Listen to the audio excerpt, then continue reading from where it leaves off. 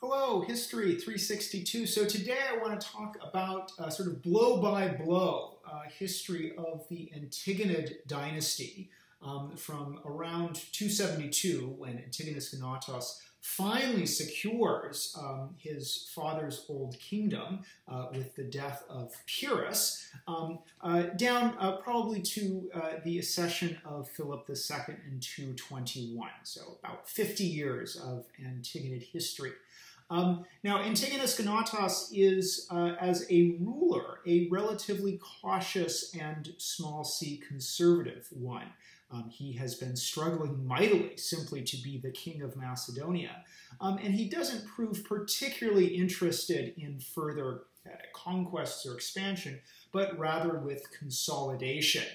He's not a particularly militarily aggressive king, and indeed tends to rely very heavily on diplomacy in order to maintain his position. Now, the early years of Antigonus's restored reign are pretty successful. In 268, Ptolemy II sponsors a revolt in Athens, providing probably money and also at a certain point landing ships and troops in Attica. This is a very poorly understood war called the Chromonidean War. In fact, we almost really only know about it other from a few sort of scattered references in our sources and from an inscription which the Athenians honor Chromonides, the man who is sort of the Athenian point person with Ptolemy and who's also served as a Ptolemaic mercenary, and after whom this really poorly understood conflict is named. All we do know is the Ptolemies clearly are forced to withdraw, do not make any gains, and whether this is part of the same war or a different war, in the early 250s, Antigonus scores two big naval victories over the Ptolemaic fleet at Andros and Kos. And the Ptolemies, of course, are reliant on their fleet to control the Aegean. And so the fact that the Antigonid fleet is able to crush both of these is a pretty remarkable victory for Antigonus Gonatas. And in some ways, we might say the 250s sort of represent the apogee of Gonatas's power over Greece. Now, of course, he does use coercive force to maintain his position, in particular maintaining his traditional bases, the fetters of Greece at the Piraeus. He also, for a long time, relies on tyrants, that is, helping to support sympathetic tyrants in Greek communities. And one advantage to doing that is he doesn't actually have to send Macedonian soldiers to those communities and pay them.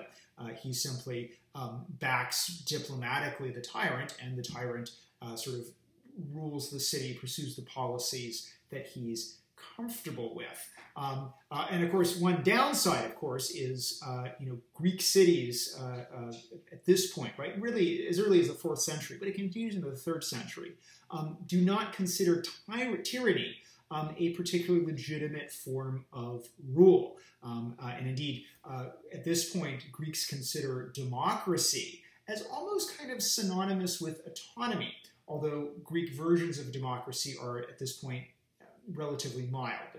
Most Greek city democracies are nowhere near the radical democracy, say, of 5th century Athens. But still, Greek cities generally, to have a tyrant imposed upon you or have a king support a tyrant is actually seen as an infringement of your autonomy, even if the tyrant is one of your citizens.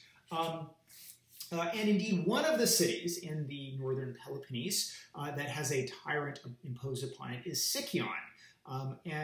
Indeed, one sort of reaction that finally comes to this policy takes place in 251 when a young Sicyonian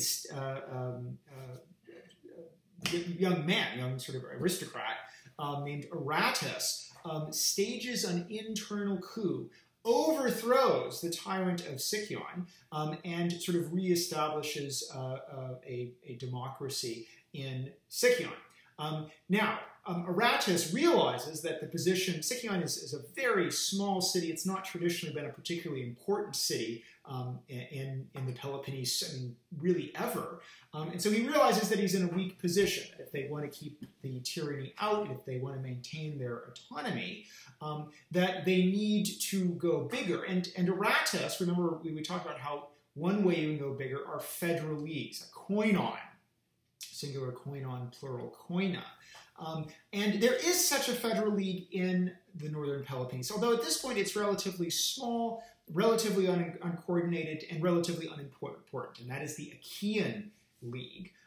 At this point, Aratus joins Sicyon to the Achaean League, and actually, therefore, but also becomes a major player, an energetic player, in turning the Achaean League itself into a force to be reckoned with, particularly militarily. So even though Sicyon is a particularly important city, once Aratus kind of gets a position in the Achaean League, he goes a long way towards making it a force in the northern Peloponnese.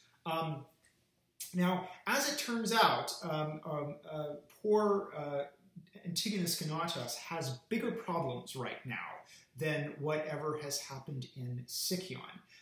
Namely, he has a nephew whose name is Alexander, who has been put in charge of the garrison at Corinth, so one of the most important strategic sites for Antigonus's overall control of Greece proper, right? The huge fortress on this huge stone massif overseeing this key land route across the Isthmus. And that land route actually goes both ways. Not only does traffic move from the Megarid into the Peloponnese, but also ships move north-south. That is, goods stop, are taken up to be loaded onto another ship so they can go elsewhere. And indeed, there is not only do goods say move on wagons, but in some instances, small boats are even hauled north-south across the isthmus. So this is just an incredibly important kind of hub. And of course, he has the most important, the Acrocorinth is the most important military site there. But Alexander revolts and basically proclaims himself a kind of mini king. He doesn't get a lot of traction, but he still enjoys the Acrocorinth. And Antigonus is sort of frustrated in dealing with him. And it's possible that Alexander, who finally dies around 249, is poisoned, or he just simply kicks the bucket because it's the ancient world and people die all the time. His wife, subsequently, Nicaea, continues to hold this position, and Antigonus Gonatas is so desperate to get it back that in 247 he proposes marrying his own son and heir apparent, Demetrius, the future Demetrius II, to Nicaea of Corinth. And she agrees. Perhaps not all of the details have been worked out. She may continue to think that she will personally control the Acrocorinth. But at this wedding, and I think this is one of the more entertaining moments in the Hellenistic world, at this riotous wedding where I think there was probably very, very heavy drinking, everyone's partying, Demetrius and Nicaea are down in Corinth, and Antigonus Gonatas, who at this point is a relatively old man, he breaks away, he goes up with a small party and climbs up the Acrocorinth. And again, the Acrocorinth is an incredibly steep fortification. I mean, I've hiked up it, and I'll be honest, I was huffing and puffing and winded by the end. So Antigonus and his crew, they go all the way to the top of the Acrocorinth, and Antigonus, the king, just knocks on the door. Knock, knock, knock, knock. The garrison, who may be a little surprised about what's going on, open the door, and Antigonus goes inside with his men and takes possession of the Acrocorinth. Whether Nicaea liked that or not, Antigonus again has control of this key position. Now, unfortunately for Antigonus, that doesn't last long, because in 243, Aratus of Sicyon, our young, ambitious Achaean statesman, pulls off perhaps one of the sort of biggest most effective special operations of the Hellenistic world, and that is the capture of the Acrocorinth by the Achaean League. Again, the Achaeans at this point are still not big military players, but at this point the Acrocorinth is only garrisoned by about 400 troops. They're described as all Syrians, so these actually may be refugees from the Seleucid Empire, from the current chaos that's going on with the Laodicean War. But there's a garrison of 400, and Aratus and a number of Achaeans sneak up in the middle of the night, infiltrate up the hill, and succeed in capturing the Acrocorinth from the Antigonid garrison. So therefore, from 243 onwards, the Achaeans have the Acrocorinth, and they also incorporate Corinth into the Achaean League. Corinth still one of the most wealthy, prosperous, and prestigious cities, polis, in Greece. And now it's part of the Achaean League. And the fact that the Achaeans now control, include Corinth and now control the most important military site, really starts to put the Achaeans on the map in terms of being at least a regional power.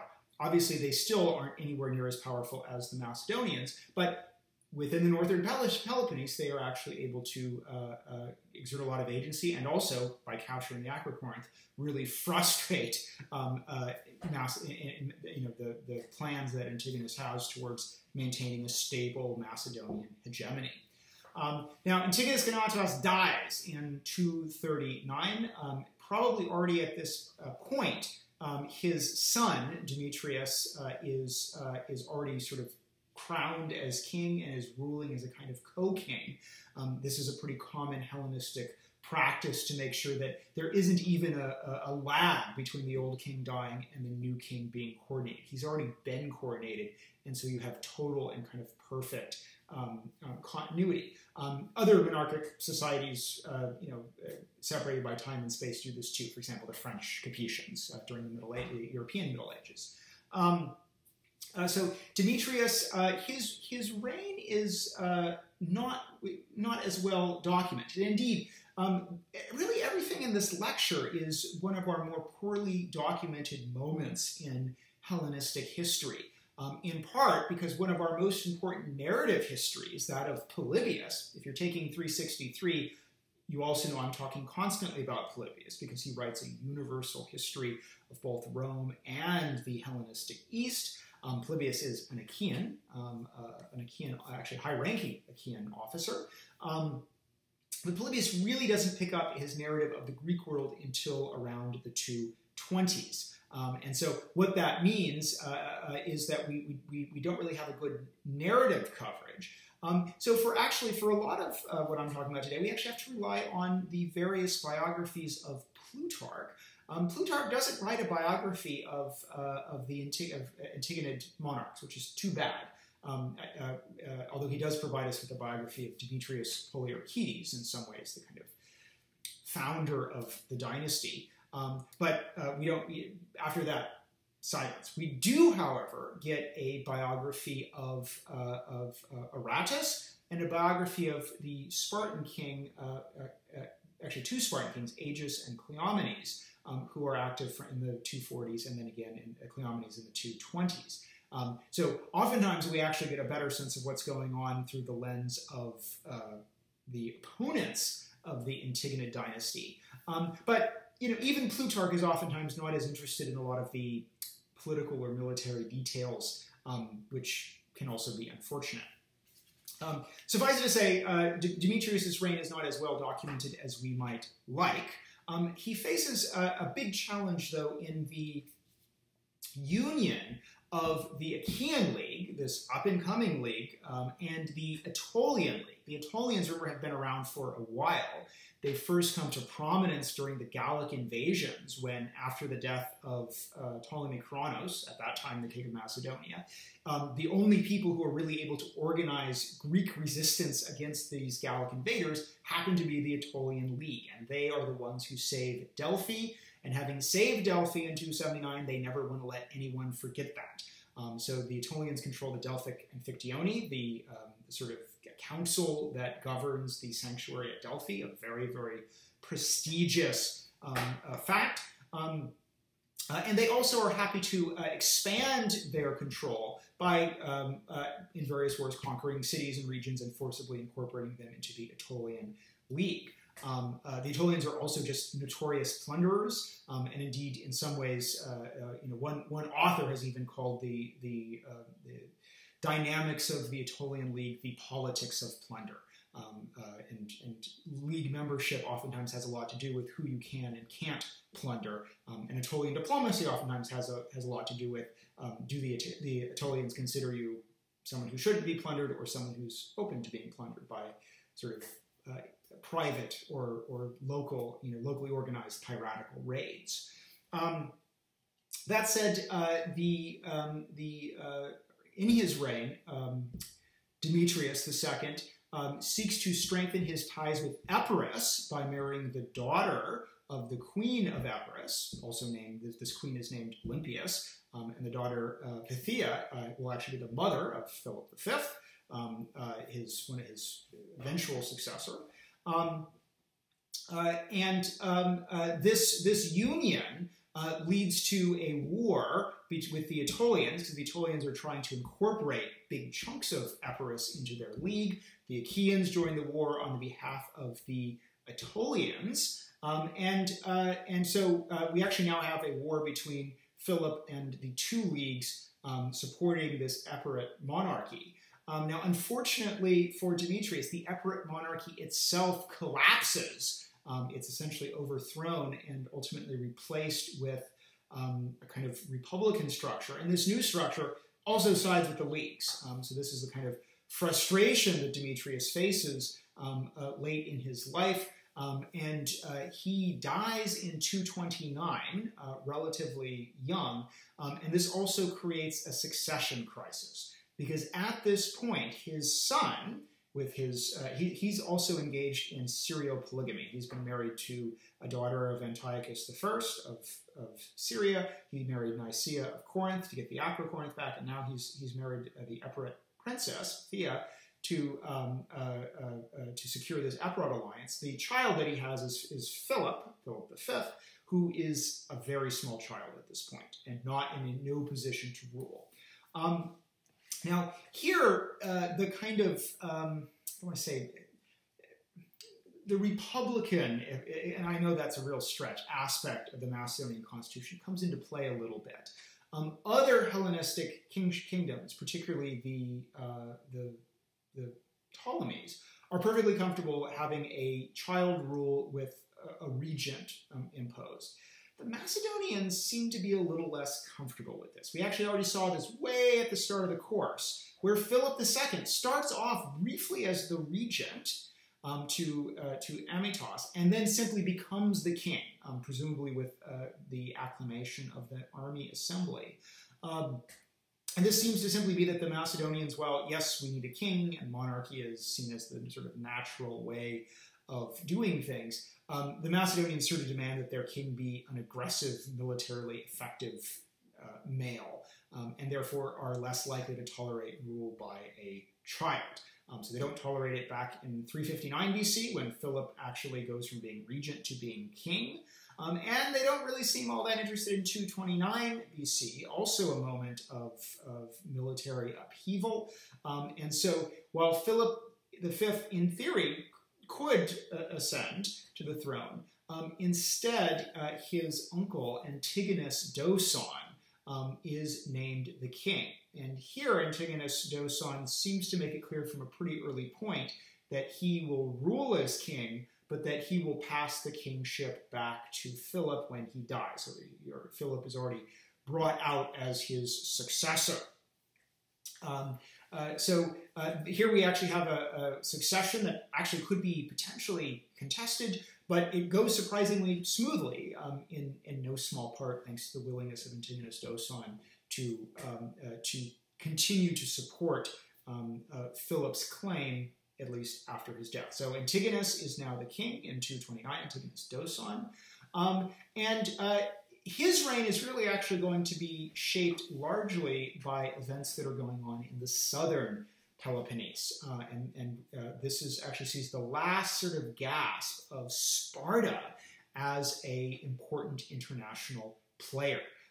Now, Sparta has, of course, not been an important international player for a while, but starting in the 240s, a Spartan king named Aegeus IV tries to revive Spartan power in part by actually expanding the number of full Spartiates by giving land to either enfranchised Laconian helots. Remember, there are still helots in Laconia, serfs in Laconia who serve their Spartan masters, and also by enfranchising potentially mercenaries. And these attempts in the 240s don't go well because Aegeus IV is murdered for his efforts by conservative aspects of Spartan society.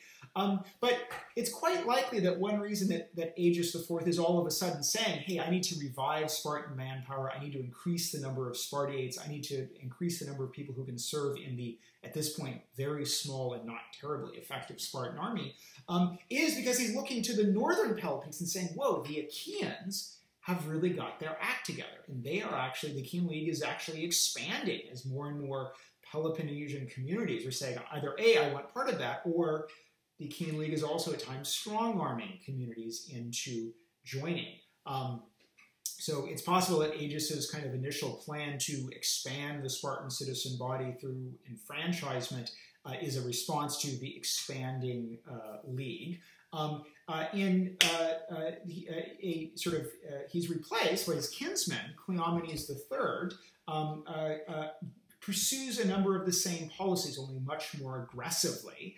And Cleomenes' position is somewhat stronger because he essentially stages a coup. He's the king, but he stages a coup against some of the other oligarchic entities in Sparta, particularly wiping out the board of ephors, a kind of oligarchic group of supervisors who have a lot of sort of power and prestige in Sparta. And this allows him to actually ram his policies through of not just enfranchising helots, but also even of hiring mercenaries and then offering them Spartan citizenship, and actually trying to distribute land in Sparta so that those mercenaries can be given a plot. And this seems to be done precisely to increase the number of Spartans who can serve in the Spartan army. For a while, Cleomenes is quite successful with an expanded army. He starts a war with the Achaean League in 229, and initially he is extremely successful. By 225, he's operating in the northern Peloponnese, having beaten the Achaean army on multiple occasions, having run circles around Aratus, who, despite his success at the Acrocorinth, it doesn't seem to be as successful a general when it comes to kind of set-piece battle. And he's besieging the Acrocorinth, and actually is on the verge of capturing it. And Aratus, who, the loss of the Acrocorinth, on one hand, would mean, the loss of basically everything he's devoted his military and political career up till now. But he now sort of has to decide who he's going to lose the Acrocorinth to, the Spartans or the Macedonians. And he decides that the Spartans, particularly under Cleomenes, are a threat that's close, and the Macedonians are a threat that's far away. So he cuts a secret deal with Antigonus Doson that Antigonus, if he enters the war, will be able to take and occupy the Acrocorinth, which of course at this point is already being surrounded and besieged by the Spartans, so it's already lost basically, and that the Achaeans will form an alliance with Macedonia. So this is a huge diplomatic coup for Antigonus Doson, particularly given that Demetrius before him had been really hapless facing the combined armies of the Achaean and Aetolian League, aligned with the sort of the Republican Epirotes. That was actually a force that he wasn't really able to project power into central Greece for the Peloponnese against that configuration. So Antigonus therefore moves into the Peloponnese with a large and effective army, and engages in one of the great battles of the Hellenistic world, the Battle of Salacia in 222, brings his huge phalanx against the phalanx of Cleomenes. It does seem that Cleomenes has partially reorganized the Spartan army to also fight as heavy phalangites, but despite Cleomenes enfranchising new Spartiates and his land reform proposals, the Spartans are defeated decisively at the Battle of Seleucia as the Macedonian phalanx fights its way up a hill and pushes the Spartans away. Cleomenes, after the Spartan army is broken, is forced to flee, where he takes up service in the Ptolemaic court. Incidentally, how did Cleomenes get the money to pay this new army? Admittedly, some of it comes from offering people a plot of land. Some of it, he actually will allow helots to buy their freedom, and he takes that money, and that helps fund his army. But a lot of his funding has come from Ptolemy, in that this is a pretty standard thing that the Ptolemies do, supporting their opponents with money, rather than necessarily manpower. So with the Battle of Seleucia, Antigonus Doson is victorious in the Peloponnese. He's crushed the Spartans. He has the Acrocorinth back. However, there's a threat from Illyria, from the north, and Antigonus Doson has to rush north to deal with it, and there he dies suddenly, supposedly while exhorting his men. He may have an aneurysm of some sort. So Antigonus Doson is dead in 221 BC, and therefore the young boy that he had ruled promising that he would succeed, finally succeeds. In 221, Philip V becomes king, and we will talk about the reign of this young man next time. I'll see you then.